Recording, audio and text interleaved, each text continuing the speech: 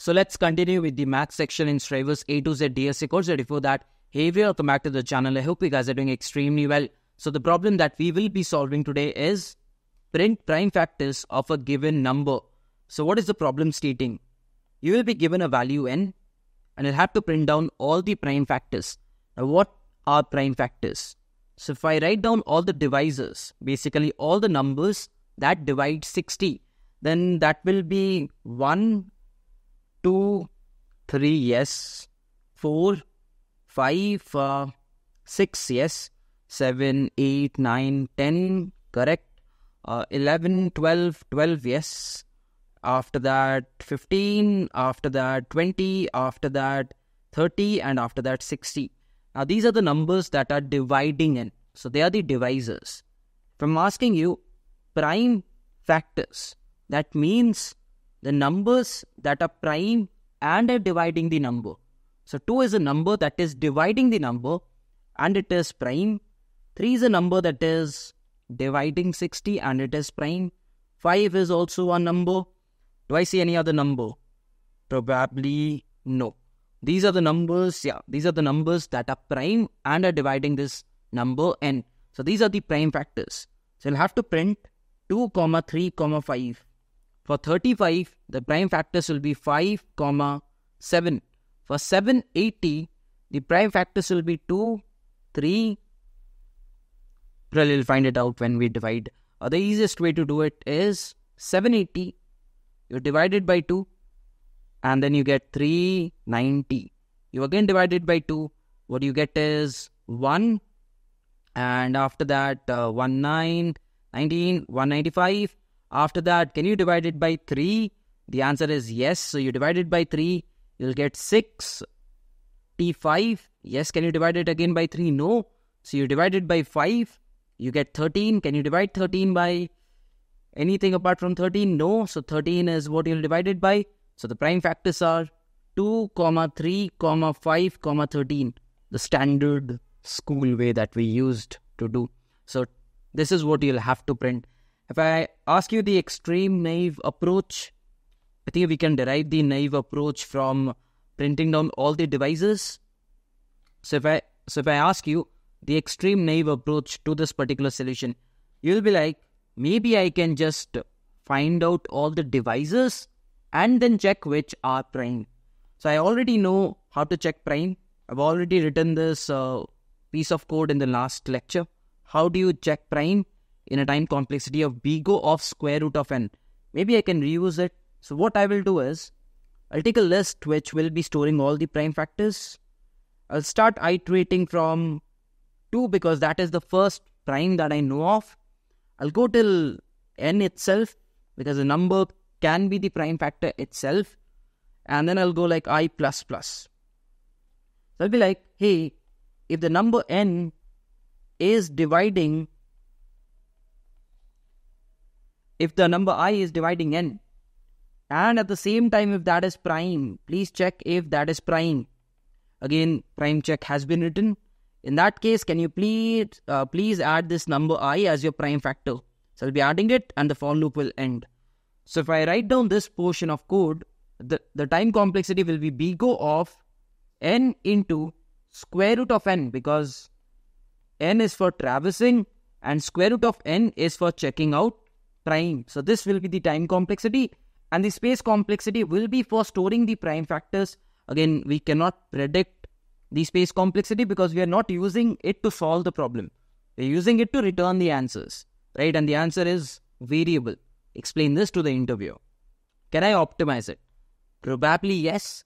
I already know one thing.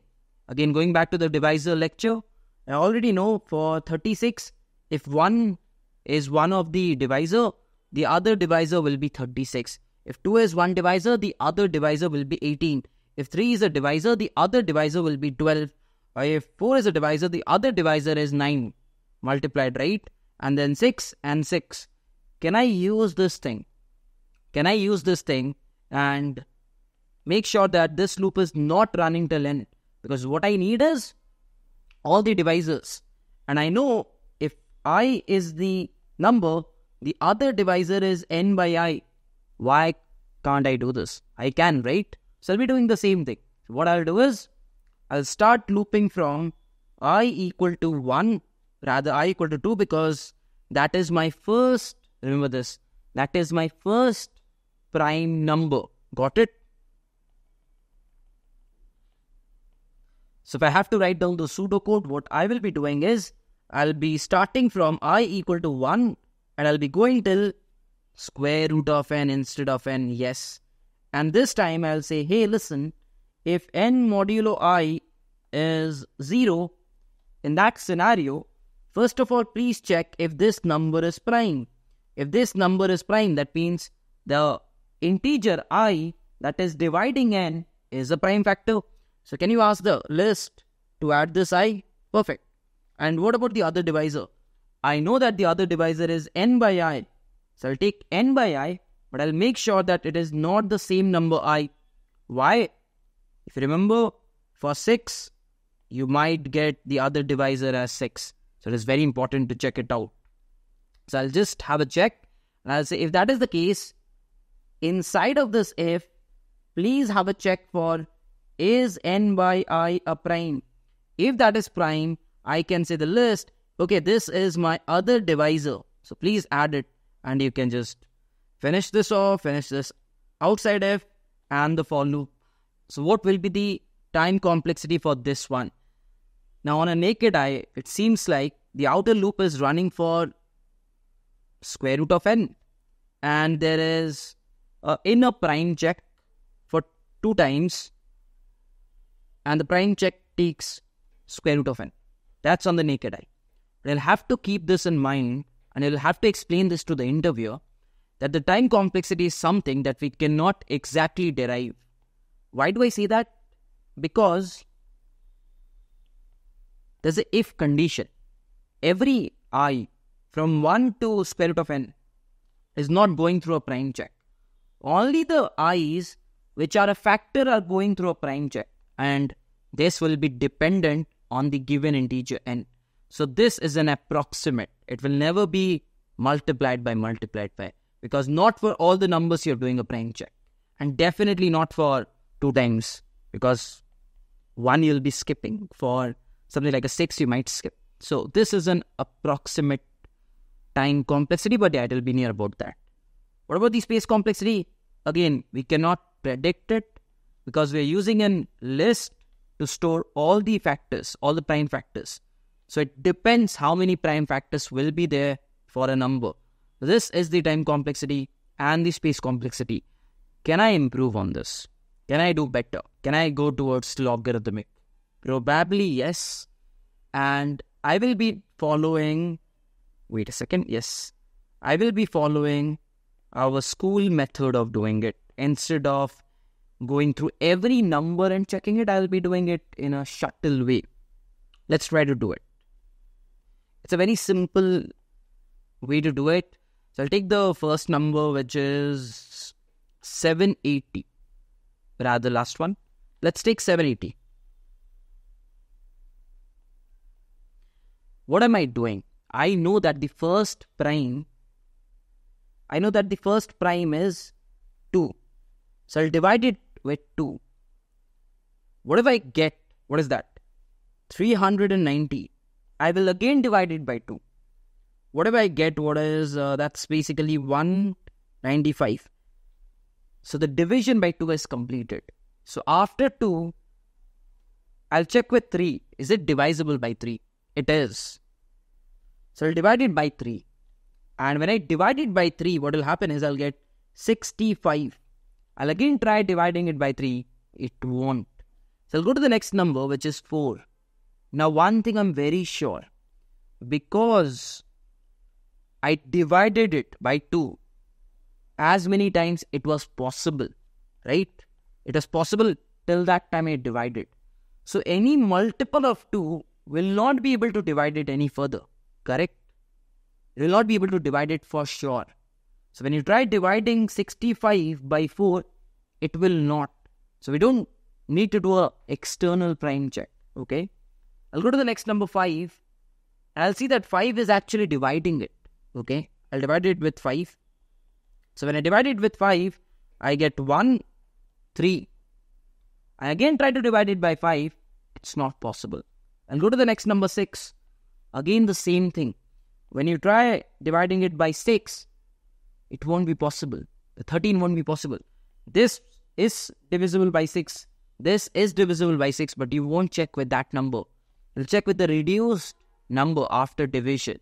And you don't need to do a prime check because 2 and 3, when you divide it by 2 and 3, 6 is done. Got it? Next we'll go to 7.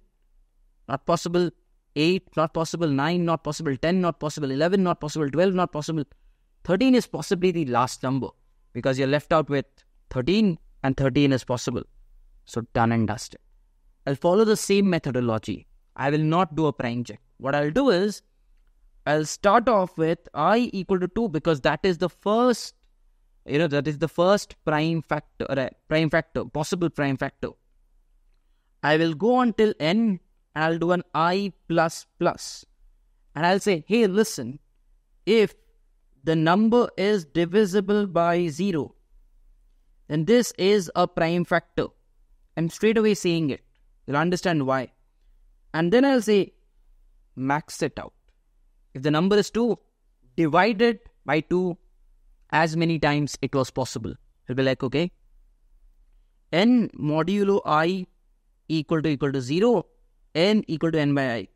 I kept on dividing it by 2, by 2, by 2 as many times as possible. So when you come for 4, it will never be divisible by 4. And point to notice, I'm doing it with n. I'm reducing n. So this for loop, which was supposed to run till 780, will not run. After the second iteration, when I becomes 3, it will run till 195. When I becomes 5, it will run till 65. When I becomes 13, it will run till 13. It won't run till 780. I'm doing it in a lot lesser number of iterations. And the if will be completed, and then the for loop gets completed. So eventually, if you check out for 780, you can take pen and paper, do a dry run. You'll see that this for loop is running for bgo of 13 times because I'm updating the value n and I'm keeping a check on the n itself. So it'll be running till 13. It's only running till 13 times. Yes, there will be exceptions. So we saw that it is running for 13 times for a big number like 780. So is it optimized? No, it is not. If I give you a number like 37, if I ask you to write down the prime factors, it is having one prime factor. For 37, 37 itself is the prime factor. So if I try to run the loop from 2 to 37, that's what we were doing, right? I equal to 2 to 37. That is what we did over here. If I try to divide, no one will divide it apart from 37. So this time, it will be running for 37 times, which is bgo of n. So for a large number, which is prime, the complexity still stays as bgo of n. For a large number, that's prime, very important. Please explain these cases to the interviewer. For a large number, that is prime itself. The complexity still stays as bgo of n. Can I optimize this? I can. I can optimize this. I know one thing for sure. If 37 is the prime factor itself, what if I just loop till I equal to 2 till square root of n? If I do this, what will happen? Will it work? It will. And I write the same thing. If n modulo I is equal to 0, that means it's a factor. List dot add, please add I. At the same time, if divide it till the max possible time you can. Till the max possible time you can. This is still going to work. So if I run it till square root of n, it is still going to work. But what will happen is, it will not give you the prime factor 37. So I know one thing for sure. If the number itself is the prime factor, it's never going to come inside this for loop because I'm running the for loop till square root of n. And I'm taking I as the divisor or the factor. So what I can do is, at the end of the day, I can have a check. Hey, listen, if n is not equal to 1, please add this as your prime factor. Why this works? Let me explain you with an example. Let's take 780 and let's try dividing it. First time n, yes, list will add it. So list will add 2, while will divide it, 390 will again divide it, 195, and then the while will stop. For loop comes back and the value changes. This time 3, yes, list will add it and the while loop will divide it to once and the value it will get is 65 and it will stop. And this time the value is 4. Remember, you're running till square root of n. N is 65. Square root of 65 is how much? 8 point something. So we're still running from 4 till 8 point something. We're still running. Okay. 4 will never divide it. Okay. We'll go to 5. Will 5 divide it? 5 is possible. So while loop will again divide it once. And this time on division, I will get 13. And when it divides it, please make sure you add it to the list as well. 5 divides it. Now, since 5 is dividing, what happened to the number? The number went to become 13, right? And again, if I try to divide it by 5, the while loop says no. I go back, this is 6. But remember, this is square root of n. And square root, because the number is 13, is 3 point something. That's 3. So 6 till 3, the for loop terminates. And at the end of the day, I will find that this value of n is not 1 because it still has 13. So I didn't go till 13 and did a 13 by 13 till 1. I stopped when I reached a prime number. Something like that. And eventually, I just added it to the answer. So this time, I did loop till 6 instead of 13 times. I did loop till 6, which was significantly lesser than 13, right? Not 780 times, just 6. And then there was certain number of divisions because of this while loop, which is, you can say, logarithmic.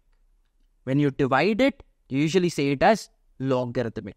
So the overall time complexity, again, cannot be pinpointed, can be approximated. Only we go of square root of n at the worst possible case when the number is prime, because it won't reduce, and logarithmic n for the division. Very, very optimized. And the space complexity, again, depending on the number of factors, it will be varying. Got this? And you might be thinking, hey, why did we check for n not equal to 1? Why? You can simply add it because the last number. I'll give you an example. Take 16 as the number and try. Take 16 as the number and try. You will understand. I want you to do the dry run yourself. Got it? Again, you'll find the C++, Java, Python, JavaScript code in the link below. And I hope you have understood everything.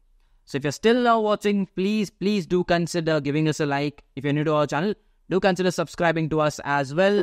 With this, I'll be wrapping up this video. Let's meet in some other video. Till then, bye-bye. Take care.